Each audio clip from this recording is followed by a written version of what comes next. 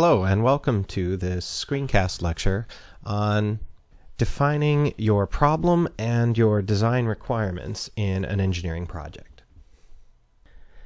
So the first thing I should really say about this topic is that, to be honest, it's not the most fun part of the engineering design process. However, it is so crucial, and it may even be the most important step, because if it's not done right, the rest of the process will not be done right. It's a lot more fun to brainstorm ideas for cool designs. I'll be honest with you, that is a lot more exciting, and it's what we're generally in a hurry to get to. And therefore, it is very tempting to give short shrift to this and try to get through the problem definition phase as quickly as you can. But it's very important to develop the discipline necessary to force yourself to go through this in a methodical and careful way. And I call this the slow to solve principle. You have to spend at least some time at the beginning of the process as a team really thinking through how best to define your problem and how to establish your requirements before you've even begun to think about possible solutions. Now, that's easier said than done. Almost every team I've been on, in every project I've been on, I've had to fight this urge. It's so tempting to think, oh, maybe we could do this or maybe we could do that. And then before you know it, the whole team is off on a tangent talking about it. And somebody's got to blow the whistle and say, whoa, we're not supposed to be thinking about solutions here. Get back to defining the problem. It's okay.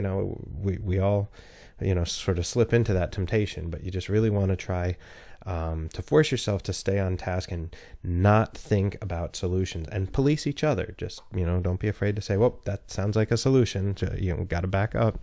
And then similarly, when it is time to think about solutions, in our ideation lecture, we'll talk about how it's also important to not be too quick to move on to the evaluation phase.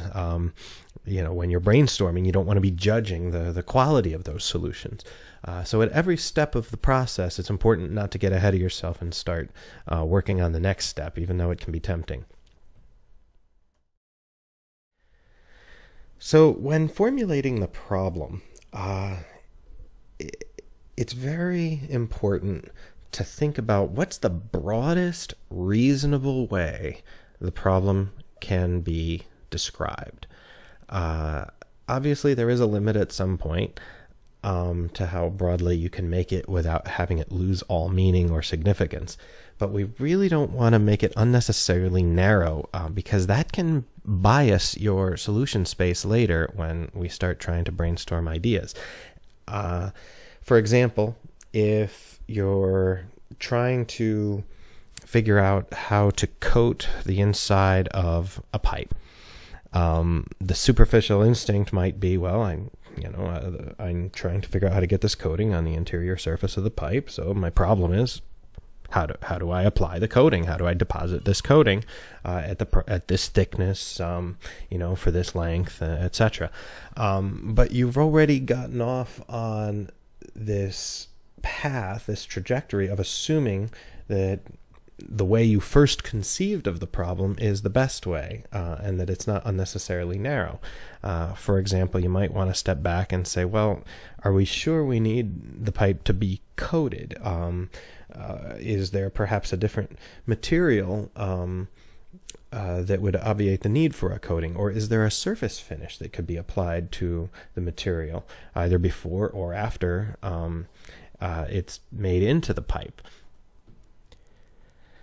As another example from my own work, my team was once trying to figure out how to get a sample of a biologic from a sterile biocontainer bag without opening up the bag and exposing its contents to the unsterile air.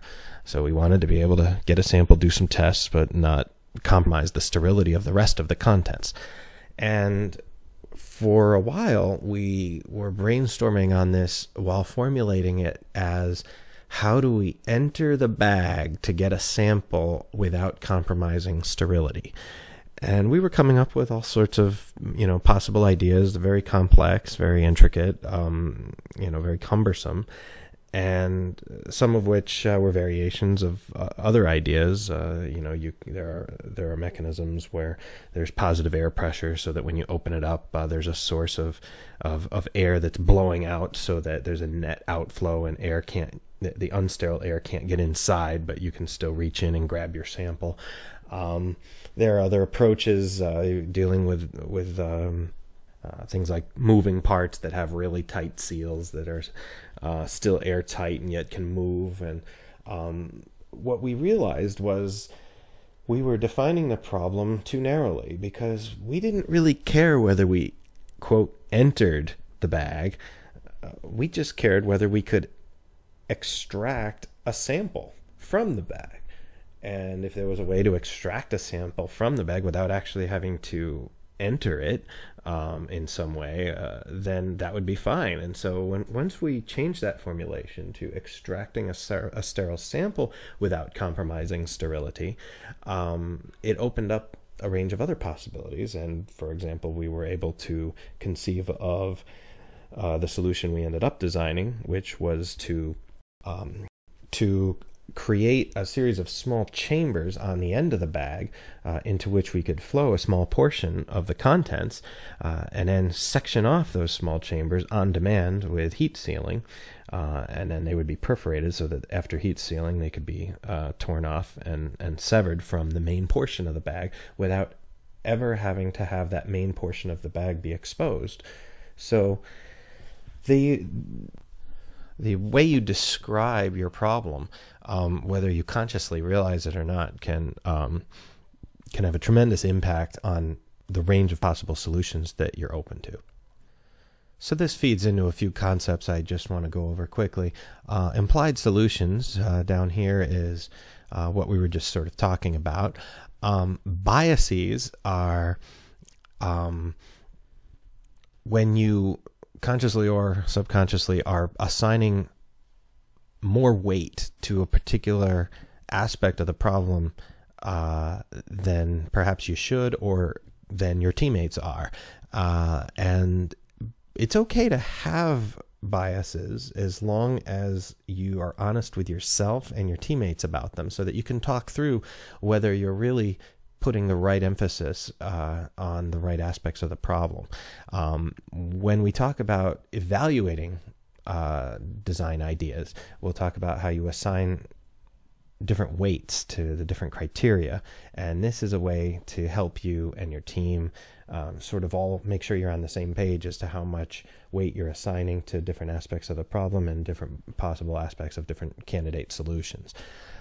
Errors are probably the simplest to deal with, because that's objectively false, wrong information or incomplete information, and that's mainly a matter of doing your research.